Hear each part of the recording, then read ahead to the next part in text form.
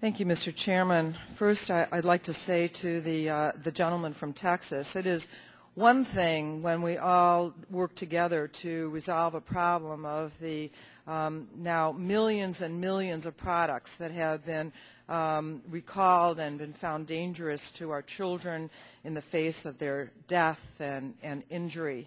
It is another thing when the chairman of the commission designated to take care of those responds to legislation by saying that it would be too cumbersome to actually adopt the reforms that were suggested, that whistleblowers, it would provide too much problem for the agency to take care of, that the penalties would somehow alienate the industry, and the ones who really came to the rescue of the or to the defense of the chairman were the National Association of Manufacturers, Juvenile Product Manufacturers Association, National Retail Federation, the very people who have been selling or making these products that have been hurting our children. And so I think that the Speaker of the House took a responsible position in saying what she did, that if we are going to protect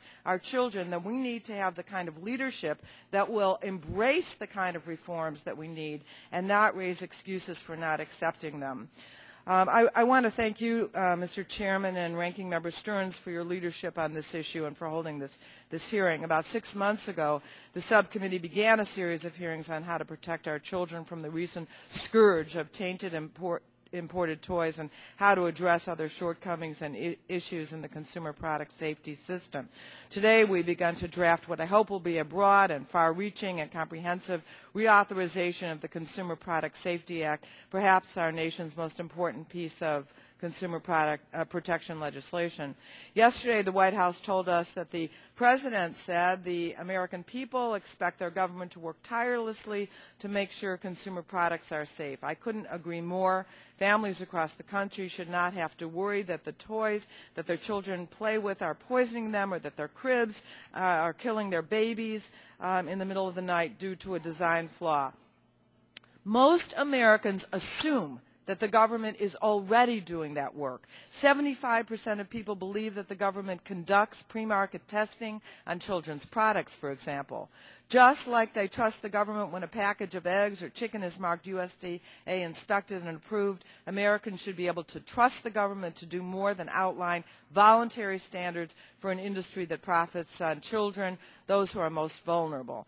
I was pleased when the chairman announced that H.R. 4040, the Consumer Product Safety Modernization Act, would be drafted in a bipartisan fashion because there's nothing partisan about children's safety. I believe that the bill includes a number of extremely important provisions and that it is time that we do this. I was glad to see that H.R. 4040 contains an improved lead prohibition as well as a mandatory third-party testing and tracking labels for children's products. I was happy that it includes the Danny Kaiser Product Safety Notification Act, which I had sponsored, requiring manufacturers to provide consumers with registration cards to assist in product recalls. I'm glad that 4040 contains similar language to that which I wrote in H.R. 1698, requiring a broad range of infant and toddler durable products to be tested and certified according to specific safety standards before they can be put on the market. Right now, only full and half-size cribs, rattles, and bottles are the only infant and toddler products that have required safety standards.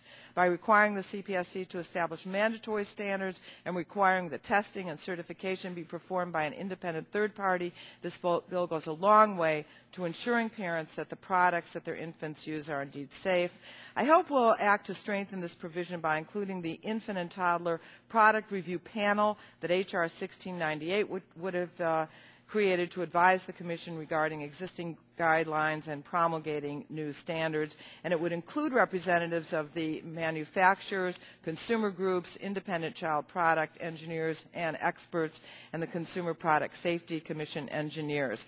I hope we can look at other improvements. We have a long way to go to strengthen the Consumer Product Safety Act Section 6B provisions, which still leave far too much power in the hands of industry to regulate itself. It's essential we also address the preemption issue.